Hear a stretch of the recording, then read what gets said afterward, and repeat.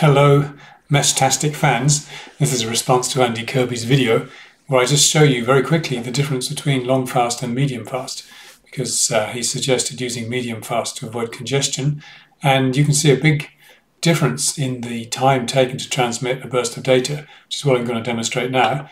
Bear with me while I do a messy switch over. So now we're going to be looking at the receive signals. Turn the sound on. So what I'm going to do is send something on long fast first of all. I'm going to send the quick brown fox jumps. So that was it. Well, it sent it twice. You can see how long the packets are. Now on the medium fast mobile phone, I'm going to send the same thing. Paste. See that? Beep. It's much quicker. Takes a lot less time. There it goes again. So it means the channel is going to have a lot less congestion with the same number of users. So that's the plan. Let's hope it works out. Let me just turn the sound off again.